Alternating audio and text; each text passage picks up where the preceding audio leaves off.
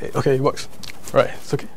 Right, so hi, my name is Soda, and today I'll be talking a bit about Docker and Ruby on Rails development. So before I start, I just want to get a feel of how many of you are doing Ruby and Rails. Right. So so I will be going through some of the introduction to Ruby as well, so that you have a context on what I'm talking about. So I actually work in this lab called Experimental Systems and Technology Lab. We're actually based in the Ministry of Education, so what we're trying to do is to help develop some of the tools for the teachers and the students, so to help improve their educational landscape. Yeah. So if you're interested and if you're Singaporean, then do come look for me. We do some cool stuff. So I'm just gonna skip past this very quickly. I think like more than 50% of us know what Docker is. So the thing that I want to call out is that actually Docker is not really the container runtime. Like OpenVZ and LXD, they actually make use of the kernel features to run containers. And for Docker, they actually use lib containers. So that's something that people might not be aware of. And which brings us to this point that Docker is actually an opinionated way of running and using application in containers. So what that means is that it's not like a VM. I think some of you guys may be just starting out with Docker, so you might think that let's just treat a container like a VM and we'll just stuff my Nginx, we'll stuff my Ruby application, or stuff my database together in one big container. But that's actually not the right way to do things, and then I'll explain a bit on why you shouldn't do that. But basically, they're very opinionated, and if you don't go with what Docker wants you to go with, you find yourself running into a lot of roadblocks. That's my experience. And so you have this idea on one process per container. So it stirred up a bit of a controversy in the community. So people, some of them are against the idea, but I think if you really want to scale and you want to use like different orchestration tool, you kind of have to buy into this idea. So every container should only have one application running on top of it. So you put your Nginx in one container, and then you put your app and you put your DB. So what it allows you to do is let you scale each of the components of the application independently of the other applications. So for instance, if a Rails app, which if you do Rails, you know that they are horrendously slow and they're not so good. So what I can do, you can spin up multiple Rails containers from which you can run and load balance them across the Nginx. So you don't have to scale an entire infrastructure across many times. And this is like the great thing. So I'm going to just go a bit on why I like Docker. So let's say you want to install Postgres, right? And then you go like, if you're a Mac user, you go like brew install Postgres. If you're an Ubuntu user, you use like apt-get install Postgres.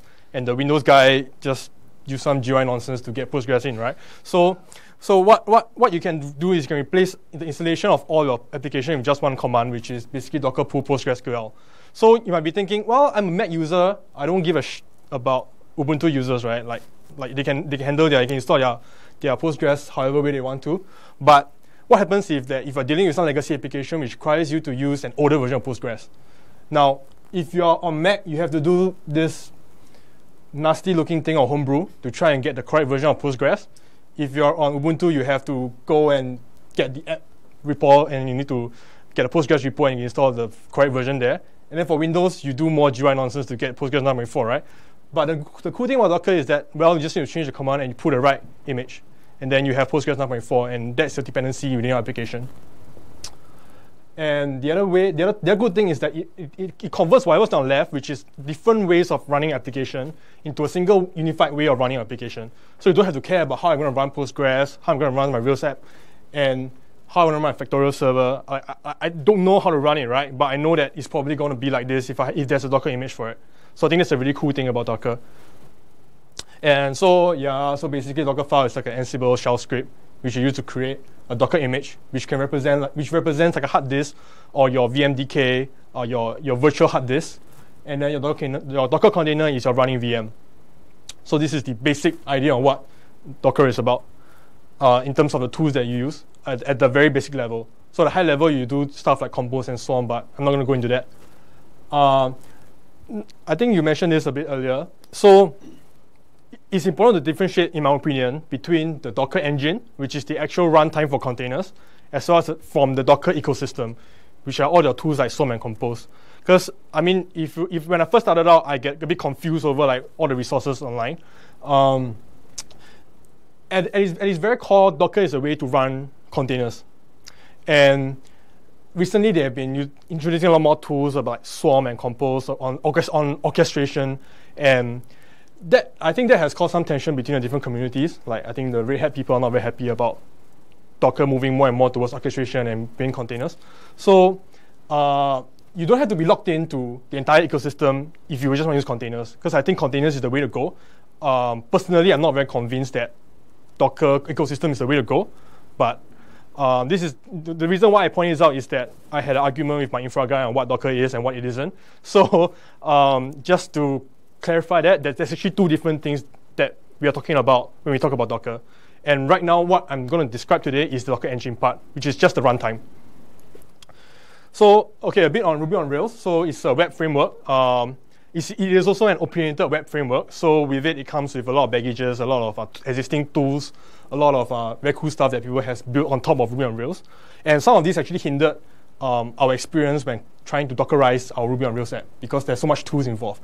So the way that Ruby manages dependencies is through Ruby gems. So basically, you have a text file that writes the gem of your dependencies. I want Rails, I want Bootstrap. And then you run this bundle install command, and then Ruby will grab all these dependencies onto your application. So this is how they manage the dependencies. And there's also this idea in Rails, which is the assets pipeline. So what they do is you write your JS file or your CSS file, and then you run through this rake assets precompile. And then what they'll do is that they will squash all the JS files together into one combined file, which is mimified, uglified, and that you use for production. So in the left side, on development, you will use the plain text JS file in your dev. And then in production, you will use this mimified and ugly JavaScript file. And the typical Ruby on Rails app look like this. You have Nginx that acts as a load balancer. The Nginx will also pick up the static assets, which is precompiled earlier, as I described. And then you'll serve those static assets. Then you forward the subsequent request to the Rails server, which will do your actual Rails processing. Then at the back end, you have Redis, most likely, to manage your sessions. And then you have your database from which you will store your files.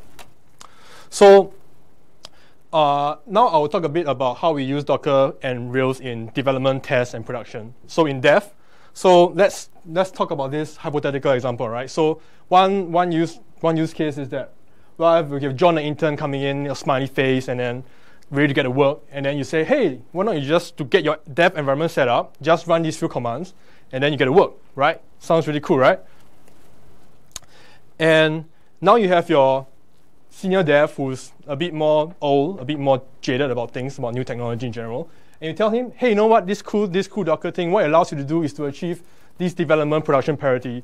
So you can code, you just generate an image. Once you're done in your dev containers, so once you're done, you bring this thing to your production machine, and then you run your production containers.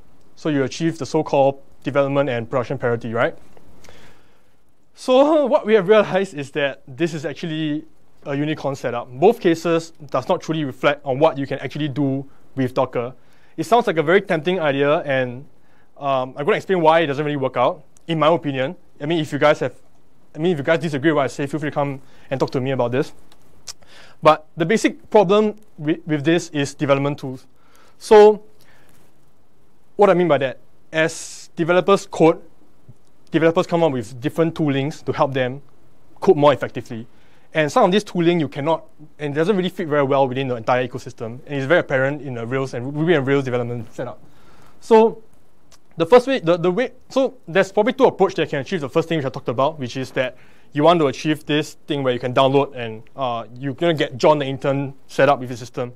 So one thing you can do is you can move all your Ruby, or Node.js, all your dependencies of your application into one image.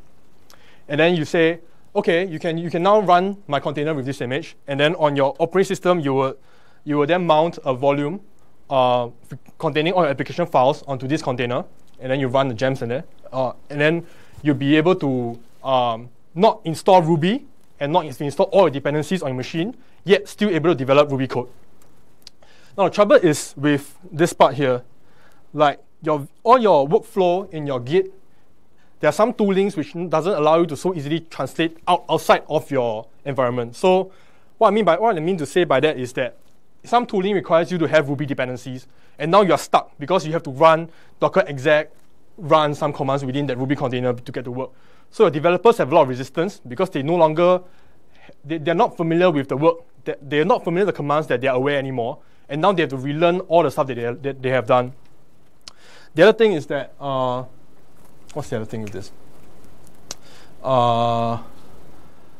Yeah, so for the Mac users, this is a very, very painful setup for them. Because before there is native Docker for Mac, what you have to do is you have to spin a virtual machine up here, and then you run into the mess of I need to tell my dev, hey, access this IP to preview your site. And that's very, very painful. And it's very, very counterintuitive to what they have been promised. So the next thing you can do is, okay, fine. So some of the dev tools, since some of the dev tools are outside, why not I just move all my dev tools inside the image? And then you just code off the image. Like you just spawn, the first thing you do is you spawn a container, and then you just do all your coding inside there. So the problem with that is that now you're forced everybody, right, to use basically the same set of dev tools, which is a problem, right? Like who uses Vim? Who uses Sublime Text and RubyMine? I have colleagues who do that. So now we have to standardize across every single employee within the company and say that, no, all of you learn Vim now. I mean, I would say that, but my developers will not buy it. So that is the problem there. So these two approaches, none of it is very good. And this is why the first case doesn't really work out so well. And for the second case, you will run into the same problem because your dev tools, some dev tools that is present in your application, you don't want them in your production image. And in your production image, where you want to have mimified assets, you don't want them in your development because they make your developer's life bad. So what makes more sense to us is having a staging QA production parity. Means that you generate a master image from which you run in your staging setup, from which you can test against that. So your dev, you just do your normal dev. So what we do, right? So this is just to show how much time we have spent trying to automate a very simple thing, and we have to find a balance. And for us, it's been hitting. We've been trying it so hard, and then it doesn't really work out. So what we do now is basically on your dev machine, we'll get the developers to install all the Ruby dependencies. All the dependencies with regards to development will be on the host machine. But things like your database, things like your Redis, things like your external database, in external systems, we will use containers to launch them. So we have this hybrid setup where your local machine and your local tools are within your machine, but you still get to code against something that is more replicable rather than installing all this database stuff. Because I hate installing database on my machine and it's terrible. So in a test setup, so because we are the ministry, we cannot use Travis and we cannot use CodeShip. We cannot deploy our code on AWS. We cannot deploy our code on DigitalOcean. So we have our own different set of challenges that we face that is probably a bit unique. So we have to build this whole continuous this CI pipeline. So I mean, this is quite basic actually. Like on commit to master on a Git server, we will generate the test image from which we'll run our tests on. I'll elaborate this a bit later. We will have a security container that runs with the whole amount of volume of the app inside this security container, which they will test for like vulnerabilities and within the gems as well as some of the coding practices. And we will generate a master image from which we will deploy to our staging. So once this master image is built, we will push it into a Docker registry that we host in-house. And our CI server will then trigger a deployment on job success onto the staging server and say, hey, go and pull this new image now. So once the developer pushed any code to master, we would, I think maybe after 5 minutes, the code change will be reflected live on the staging server, from which we will go in the staging server, we will test it out, we will try, and once we're happy with the state of the application in staging, we will move it into the production. So what it allows us to do is that we know that this master image will behave somewhat consistently in both the staging environment as well as the production environment. So this is the part where we use Docker as a bit of a test runner. So anybody familiar with Selenium? Right, so basically is you will launch a browser and you will do those things. So the nice thing about Dockerizing this whole test setup is that now your test runner is, how should I put it? Your test runner can be anywhere right now. So on our CI server, we will run our tests on the CI server. But let's say if anything fails, our developer can run the exact same setup on the dev machine. And if you have tried installing Selenium onto a Linux machine before, on a headless machine, you realize that you have to install XFBFE buffer so that you can generate that the view from which you can run a test on, and a whole bunch of nasty stuff. But after you containerize all our setup, it doesn't matter what the base machine is anymore, because all we need to do is install Docker, and then we'll run a test setup there. So I'll give a demo on this thing a bit later, after I finish the presentation. So some of the problems that you face in tests is that downloading Ruby gems is very long. So the server is in US, and then you do this like bundle install thing which takes like 3 minutes. So your test basically takes 3 minutes. That is just downloading gems, right? And if you use Docker, you realize that yes, there's cache. There's a Docker cache which cache that particular instruction when you do a bundle install. But what it doesn't do is that if you modify the gem file, even to remove gems, it will trigger the full download again. So that is really very painful. So how we solve this problem is that we actually created a gems volume inside our setup. So in our CI server, we have a gems volume, which will mount the gems inside the app. And then when it install, it will basically install into this common gems volume, which we mounted on all the different containers as you run for subsequent tests. So if you have another application, you can also link it up with the same gems container, and they actually reuse the gems. So your gems you don't download gems every single time you do a build, even though the project, so you can reuse the gems that you have downloaded. Right, so in production. So whatever I just described earlier actually only makes sense for tests and development. In production, you actually want your bundle image to have all the gems downloaded. So if you have to pay the cost when you build this image, you have to pay the cost. Because the whole idea is that your image should be entirely self-contained. And that allows you to bring this image to whatever machine that has Docker and it will run. So if you have this additional dependency here where you have this restriction of I have to have a gems volume in my thing, then you kind of miss the whole point of using Docker in the first place. So no sharing of gems in production. And the other thing that we find really useful is to create your own base image. So it's very tempting to say that we will just use the base image from one of the base image that is given in Docker Hub, and then I'll add more instructions on them.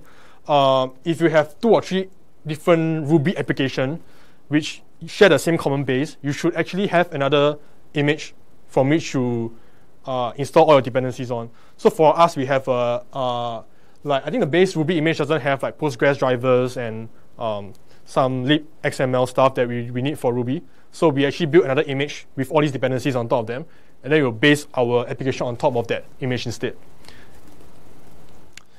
And so this is the last problem that we encountered in production. Basically, your static assets are compiled together in your production image. So if you launch your Rails app, it's very hard for your Nginx to actually pick up the static image in another container because they are in different containers, right? So you need a way to feed these static assets from another container. So in container setup, this is how it actually looks like. So how does your Nginx know where to pick these things from? So the solution in this case is also to use volumes. So what you do is that you have an access volume from which you put all your assets in, and then Rails, you run this rake assets command at the time where you deploy to make an update onto the access volume. So there are some issues with doing it this way. So if you're interested and if you do Ruby, then we can talk about how we can solve these issues. But generally, the solution is the same. Like just use volumes, right?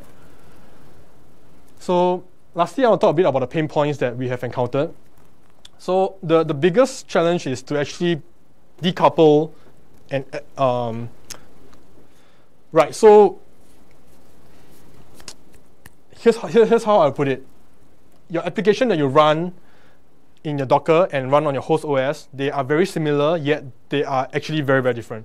So how you want to think of your application is actually like mini VMs, which is only running one single application.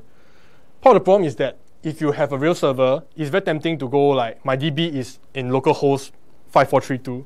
And then when you build an image, you realize that it doesn't work because the local host actually means the local host within that particular container. So you have to kind of tell yourself that every container that I run is a separate little VM, and I have to network them instead of doing what I can do normally. So normally what you could do is you can access the files in the same file system, you can access the ports in the same file system, but it doesn't work out once you start to containerize your application. And you run into a lot of trouble if you don't get this right. You run into very silly things like cannot access database in localhost, and you have no idea why, but actually it's because the machine is actually on a different place. And the last thing is that I'm not sure how many of you have encountered permissions problem, but our security guy don't like us to run root, don't like us to run the containers as root. So we had to do a lot of we have to create a new user in the image in a container, and then they'll run as a different user, and then you realize that the files that is mounted onto the container actually have all different permissions, so you can't access the files that you could have otherwise. this is a problem which I think Docker hasn't really solved right yet. But basically, they've been telling everybody to run the containers as root, so nobody has this issue. But if you face a security guy in your team, then this is the kind of problems that you run into. There is a whole topic about user namespace and how they work and TMFS and all this kind of thing. Maybe in subsequent meetup, I will talk about those. But in general, this is just a bit nasty. And yeah, so I've come to the end. So this is actually our experience working on Docker and Ruby on Rails. So again, if you're interested, if you do Ruby on Rails development and you want to come and talk to me about the stuff that I've talked about, then feel free to come to me after the talk. Thank you. Yes. So regarding the file permissions, how did you solve it? Did you create like an entry script or? How did we solve the permission problem? It's actually not so bad because once you, what we do is we set all the files to all readable. I know it kind of defeats the whole purpose there, but we kind of haven't really found a good way to solve this issue yet. The trouble is that there's this way you can mount volumes as TMFS, so you can say that this particular volume I want to mount as a temporary file system, and that all just messes up the volume permissions. Like the second time you run it, you have a different set of permissions. So yes, right now we just do A plus R and then we just call it a day, but there's probably a better way to solve this. Yeah, I thought about like doing an entry script, but the entry script wouldn't. Basically, if you start the container, the entry script would then own the files. Yes. But if the same files need to be accessible to different user IDs, that will be an issue then. Right. So this is where they haven't really nailed. So wait, I need to show the demo, which I want to show the demo. So, right. Okay.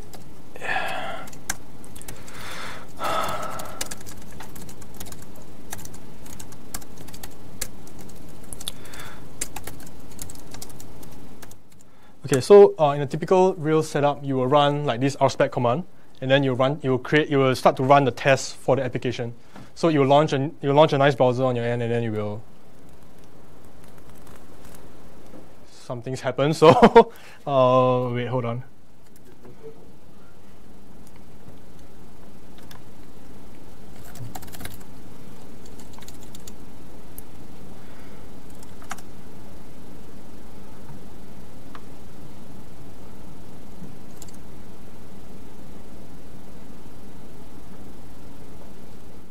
Right, so you start running a test, and then you will do these fanciful things.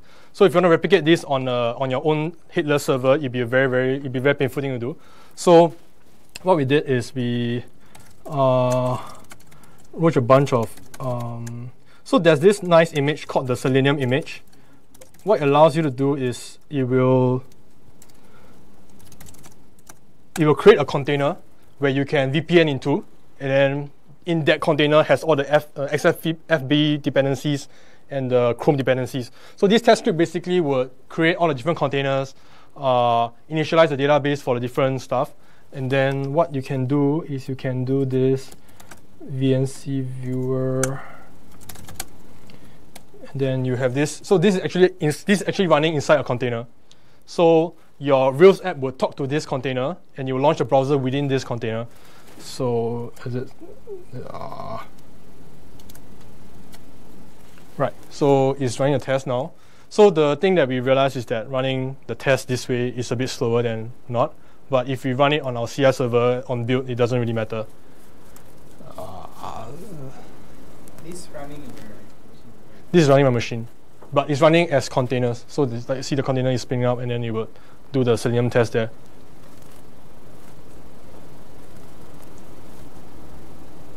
Yep.